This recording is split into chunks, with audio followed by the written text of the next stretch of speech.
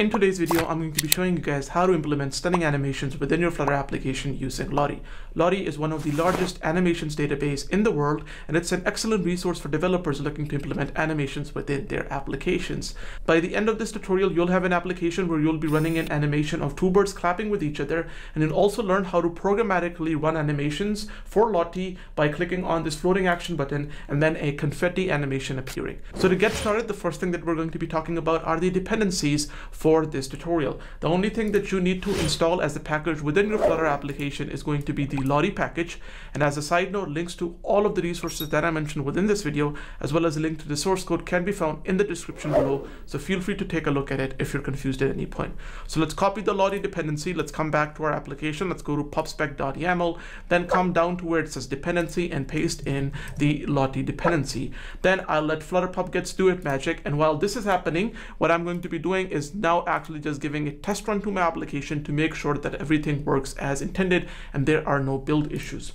While that's going on, I'm going to let you guys know that you can come to app.lottiefiles.com and create a new account here. And once you've registered an account, log into your account, and then you're going to be presented with this home page. Here, what you can do is actually go to the section which says free community animations, because these are the animations that you can implement for free without paying anything to Lottie, and then click on the view more button. This is going to take you to a website called lottiefiles.com/featured, and here you can take a look at all of the animations that Lottie has to offer. What I'm going to be doing is just showcasing you guys what you can do to actually get access to animations. Let's just say that I want to show an animation for waiting within my application. So for that, what I can do is maybe type in waiting into the search bar, search for it, and then what's basically going to happen is that it's going to show me all of the different animations that are available on the Lottie database that I can add. So we can see that there's this bird thing that we can add. That's the one that I like, of this bird waiting. So I can click on it, and once I click on the actual animation, a pop-up is going to appear. So what we're going to be doing here is that we can actually change the color of our animation here to select a new color palette. You can, for example, select this color palette, that'll change it, but I'll reset it to the default one. And once you've selected the color palette to your liking, you can click on the download button. What download is going to ask you to do is save this animation to a workspace. So it'll automatically create a workspace for you. Just add this actual animation to that workspace. And once this is done, it'll take you back to the actual website that you came from, which is app.lottiefiles.com. And here what you can do is now actually download the Lottie JSON file for this actual animation. So the two animations that I want to implement, I am going to be going back to app.lottiefiles.com to my workspace for my first project. And here what I'm going to be doing is actually downloading the Lottie JSON files for the two animations that I like. So in my case, I want to download these birds clapping. So I'll click on that, then download the Lottie JSON. And then what I'm going to be doing after that is that I'll go back and I will select the next one, which is this confetti animation, and then click on Lottie JSON and download it. So once I have all of these animations downloaded, I will minimize my browser window and we can come back to Flutter. Here what I'm going to be doing is creating a new folder within the root of my project, and I'm going to call this assets. Underneath of this, I'm going to create a new folder called animations, and then what I'm going to be doing is opening this folder up in Finder. Then what I'm going to be doing is actually just dragging and dropping these animations in to my actual directory. So what I'm going to be doing is copying the confetti.json and ducks.json animations. You can rename the animation JSON file to whatever you like. I renamed them to my liking, which is the confetti one for the confetti, the ducks one for the ducks. And now under my assets animations folder, I have the confetti file and the ducks.json file. So now we have the animations within our Flutter project. Now what I'm going to be doing is I'll stop running my application, come to pubspec.yaml, go down to the section which says assets under Flutter, and then basically add this directory to make these animations available to my actual project. So I'm going to do assets / and then animations / like so, and do command save, and that's pretty much it. So with this done, we can actually come back to our project and start running the main.dart file, and now everything should work, and we should be able to access our Lottie animations through the code from the actual folder that we've put them in. So now that the application is running, let's implement the code. So to implement the code, I have my homepage class, which is a stateful widget, bare bones. The build function just returns a scaffold for now. So the first thing that I'm going to be doing is that for my scaffold, I'm going to define the body property, and I'm going to say it's going to be a call to a function called build UI. Like so. Then once this is done, the next thing that I'm going to be doing is coming down saying that we'll return a widget for this function. It'll be called build UI, and then I'll open it up. Within this function, for now, what I'm going to be doing is returning a center widget because I'm going to be rendering the animation of the ducks clapping in the center of the screen. So I'll place my Lottie animation widget within a center widget, add a child to it, and then this child is going to be Lottie, and then we can define the actual constructor. So we can actually load Lottie files from assets, from a file on our system, from memory, and from the networks. So in this case, we want to load asset files. So I'm going to do lottie.assets, but the logic remains the same regardless of the source that you get your animation from. So in this case, now we can define the asset. So the asset, if you remember correctly, was assets / animations, and then / it's going to be ducks.json, like so, and then do command save.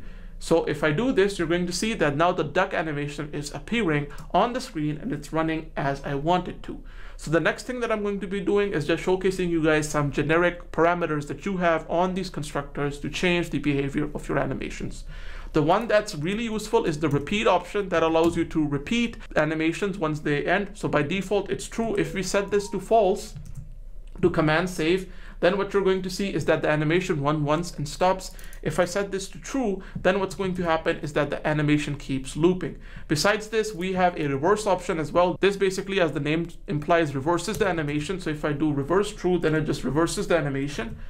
And we're going to be removing it. And the last thing that I'm going to be showcasing you guys is how you can adjust the size of the animation. So those are using the width property and the height property that are available on the actual Lottie widget. So I'm going to set these to 250 and 250, do command save, and this decreases the size of the ducks.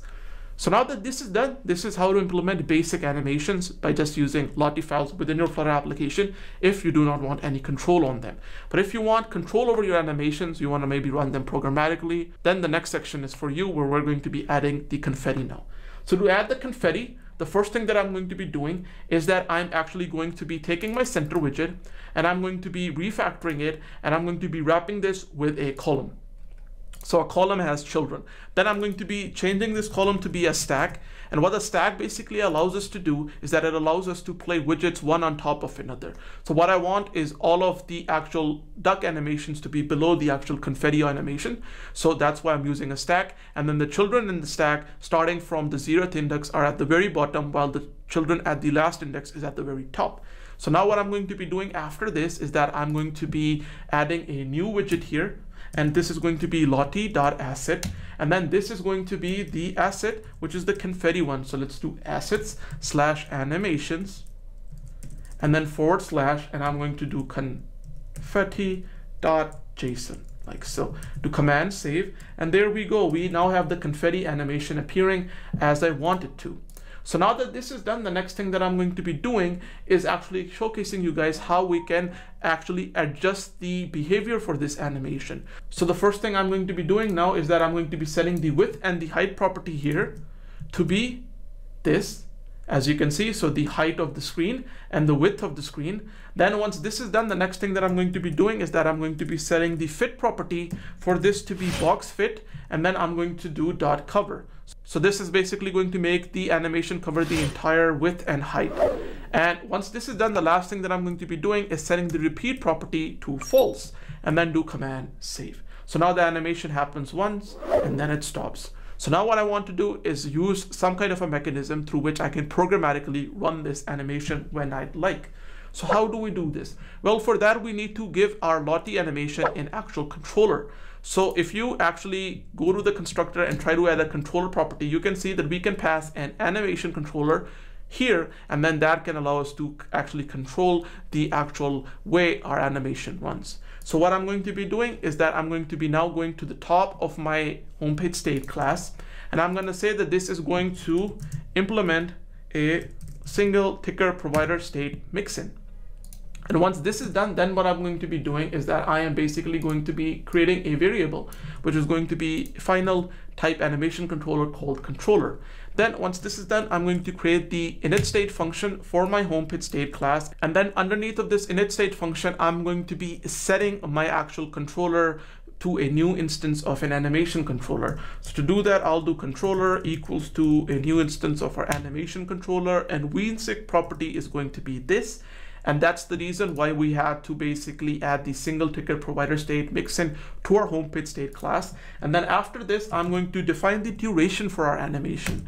So how long do we want our animation to run? So in this case, you can experiment with it. What I'm going to do is use durations.extralong for, and that's pretty much it. That's all we had to do. So now that this is done, I'm going to take my controller and I'm going to pass that to my Lottie animation and do command save. And then I'm going to restart my application because to begin with, the actual controller is not going to be initialized.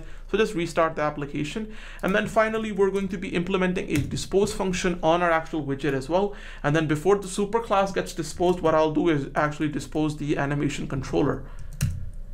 And this is just a good practice. So now that this is done, we are almost at the very end. So the last thing that I'm going to be doing is coming to my scaffold, adding a floating action button. And my floating action button is just going to be a normal floating action button widget.